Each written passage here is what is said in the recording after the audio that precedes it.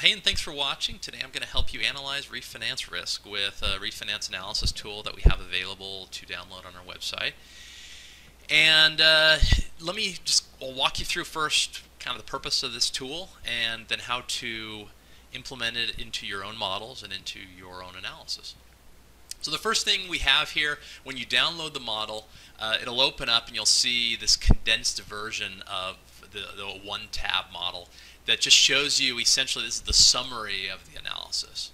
And I'll talk about this in a minute, but the first thing you'll want to do is you want to open up your assumptions. You'll either use this plus, or I prefer to use this 2 right here, and that opens up where we can drop in the assumptions. Now the thinking is this. You're a lender or a borrower, doesn't really matter, but a loan is secured in time zero, and that loan has some amortization period and then some term, and the term is less than the amortization period, which means at the end of the term, when the loan comes due, there will be a balance, a balloon balance, that is greater than 0. And it will be either your or some future purchaser's responsibility to pay off that balloon balance. And more than likely, you'll want to go back to the capital markets and secure a new loan to pay off the old loan. And so before you enter into an investment, you want to do some analysis to ensure that there is sufficient reason to believe that that loan can be paid off at some future date. So what you'll do is you'll come in here. Blue fonted cells are input, black cells are outputs, and you're going to drop in your net operating income assumptions for each year over your hold period. You're going to drop in your debt service assumptions, again, over your hold period. Those items would be modeled in some separate model or in Argus or somewhere else and then dropped in here. If you're using Excel, it's as simple as pulling this tab into your model and then linking these cells up to the relevant cells in your model. Same with debt service. Then you're going to drop in the value at time zero, the value when you're doing this analysis. More than likely, if you're acquiring the property, that's the purchase price. If you're the lender, it's what you value the loan at funding. And then you'll put the loan balance in, again, time zero at time of funding, what the loan balance may be. So in this case, I've just created a fictitious property. I have a value. I have a loan, which constitutes, I believe, 65% of my assumed value. And then I have net proceeds, and that really is the difference between what I say the value is and what the loan is. And then I'm going to drop in what the loan balance is at the end of each year. And again, the difference then being net proceeds. Now I've also dropped in a NOI cap rate assumption. And the thought here, and you can override your value if you're going to use some other method to value the property in each period, but the most common method, right, is to take the next year's NOI and divide it by some cap rate. And so this gives you an opportunity to increase or decrease or keep the same, depending on where you think the market's going, your cap rate that is driving your ultimate value. And with those assumptions in place, you have now a property level, based on just your base NOI, property level debt service coverage. Again, debt service coverage being your net cash flow before debt service divided by the debt service amount. And in this case, that's simply your net operating income divided by, you'll see here, your net operating income divided by your debt service. Again, net operating income assumes that there aren't any capital expenditures below that line. Or in other words, this is an NOI debt service coverage. And then we have loan to value. And again, as the loan amortizes down and as the value increases, our loan to value further drops. And I guess I actually had sized this loan to about almost 64% loan to value. And then we have debt yield. And again, this is an NOI debt yield. And debt yield is that NOI, in this case, this NOI debt yield is NOI divided by the loan balance. And the thinking is if the lender were to take back the loan in that year, that would be the lender's yield without any other debt, so on an unlevered basis, the lender's yield on its investment at that stage.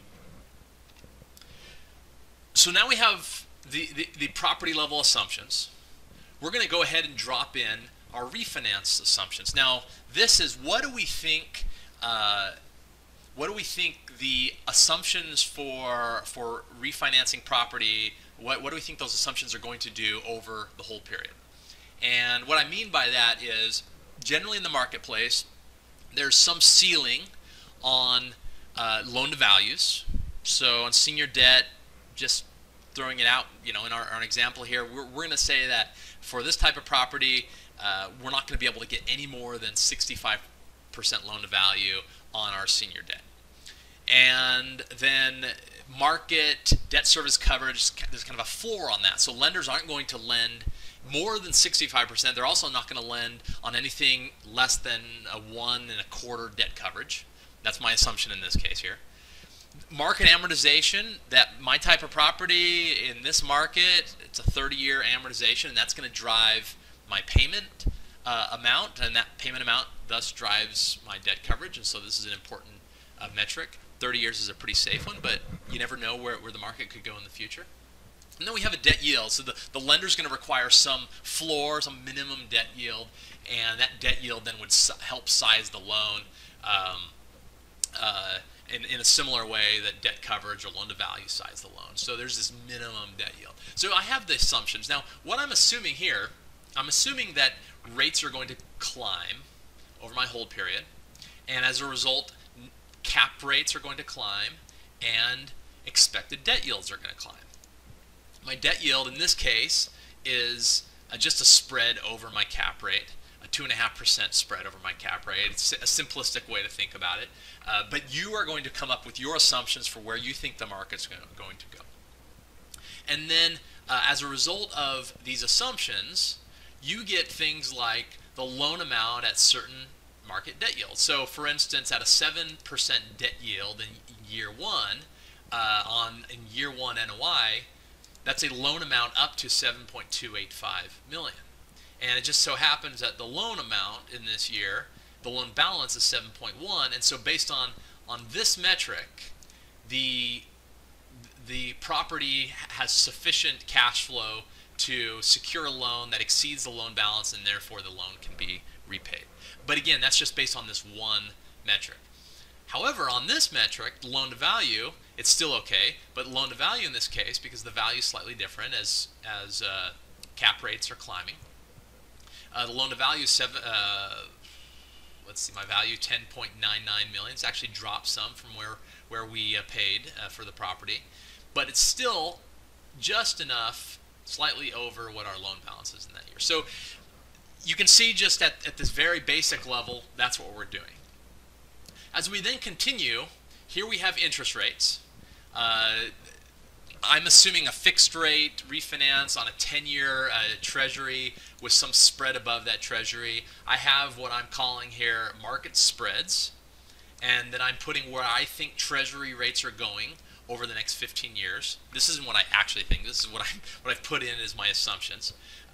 And so I assume, hey, treasuries are going to climb by, in this case, 2.1% over 15 years. That's unlikely to happen. It'll probably be very different than that, but this is, again, simplistically to show you how this works. And then I'm going to assume some spread above those treasuries becomes my mortgage interest rate. Again, this fixed rate. And so each year, this is where I think fixed rate mortgages based on a 30-year term, 65% loan to value, 1.25 debt coverage, and a minimum 7% yield is going to be have a market mortgage interest rate of about 3.75%. And as rates climb, that market mortgage interest rate climbs together with some of these other assumptions, namely my market debt yield. And so then I've dropped in my assumptions, my refinance assumptions, my interest rate assumptions, and now it gets to the fun part. And so with these assumptions in there, I'm going to clean up my little tab here. I'm going to hide these assumptions, and I do that by just coming up here, either hitting this minus sign or this 1. I'm just going to hit the 1. We hid our assumptions, and now we're going to do the analysis. So we have our assumptions in place. we know what our base NOI is. That's what we dropped in up top. But in reality, NOI is not likely to be what we think it is. And we want to stress test this investment. We want to say, hey, if these scenarios happen, and you can have an upside and a downside if you want. I prefer just to look at the downside because I want to know at what point am I going to run into refinance issues based on the assumptions that I dropped in above. So I have these different levels. Think of them as scenarios. So we have scenario 1 through 5. At 0%, that's equal to my base case. And I'm always going to have a 0% in there so I can see my base case against these other scenarios. And then I'm going to have some reduction in NOI, and in this case it's as a percentage of NOI. And I'm just going to phase this up where I have a 5%, 10%, 15, and 20% reduction in NOI over levels 2 through 5. And then you see those calculated here, NOI after 5% reduction, etc., in each of the years of my 15-year analysis period in this case. And with that, then, we see if we have enough NOI to create the value to hit the different refinance factors, right? And so, in order to refinance the property, we need at least or we can't have an LTV over a certain amount. We can't have a debt coverage under a certain amount, and we need kind of the net of this refinance proceeds that exceed 0. If not, we're going to have to bring money to the table. Refinance proceeds, again, being a function of my debt yield. And you'll see here in year 1, oh, and by the way, if you don't hit that test, then these cells turn red. So anytime that all 5, actually, even better put, anytime that any one of these is red, then in that scenario, it doesn't matter if the others aren't red. In that scenario, you have some serious refinance risk. So we see here on a base case, in year 1, we're fine in all 3 situations, which makes sense because we're assuming some growth in NOI, and so even our value drops a little bit, we're still okay.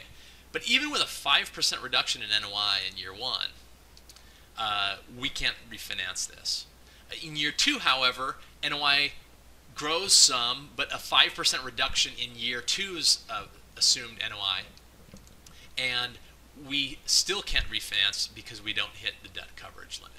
Okay, and so you see how as we continue out, for instance, if we had a 20% reduction in NOI in each year over the first 6 years, we wouldn't be able to refinance this. However, you would eventually, again, if you hit the 20%, it would take until year 12 when you would be at a point where the loan is amortized down sufficiently that you could pay off the loan. So that's refinance risk and analyzing that risk. There are other ways to do this. This is one of the ways I was taught. I'd love to hear if you have other ideas, anything I could incorporate into my own analysis and whatnot. And any questions you have about this, please don't hesitate to reach out to me. And thanks for your time.